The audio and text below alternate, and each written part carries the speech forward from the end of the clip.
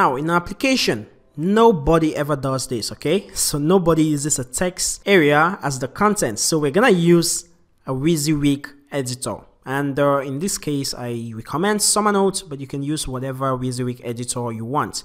So this WYSIWYG editor is just gonna help us input some HTML so that when we create the post, it looks nicely formatted.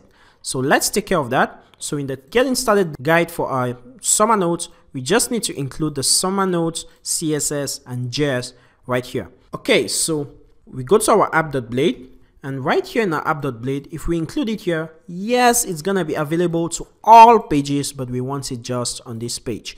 Now, how are we gonna make this available? Let's create a new section in our layouts, and we're gonna say right down at the bottom, yield a new section. So we'll say add yield, and this section is gonna be scripts right here. That's the name of the section, called scripts. Okay, and we're also gonna yield a new section called styles. So we'll yield a new section called styles. So it means any file that is inheriting or extending this layout will be able to inject some styles and some scripts. And notice where I put the styles in the head and the scripts right down there before the body tag ended. So I'll head over to my create.blade.php for my post, and I'll be able to create a new section. So notice right here we have a section for content. We'll just have a section for our styles, just like we defined, and we'll stop that section there, and would have a section for our scripts, and would stop that section.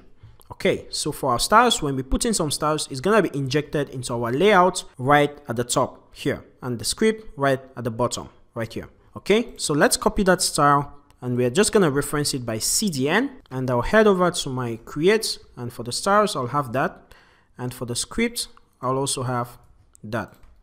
So we've successfully installed Summernote. How do we run Summernote? So we just need to give it an ID and would run the script to activate Summernote. Okay, so if we check out a simple example, we just have a div ID, and then as soon as it's loaded using jQuery, then we execute Summernote. So let's just copy that script, and again this script is just gonna run on this page, so we'll put it right there, but we need a script tags, and automatically, remember by default Laravel is loading jQuery, so we can go ahead and use this.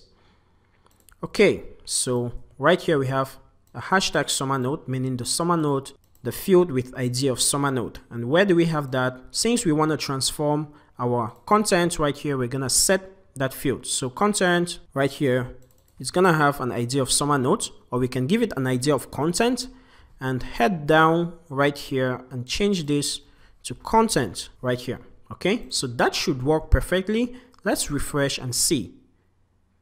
And we see right there, there's our WYSIWYG editor. So perfect. Now we can actually create good content using our application. So everything is working perfectly. The WYSIWYG editor is there, and we view the page source.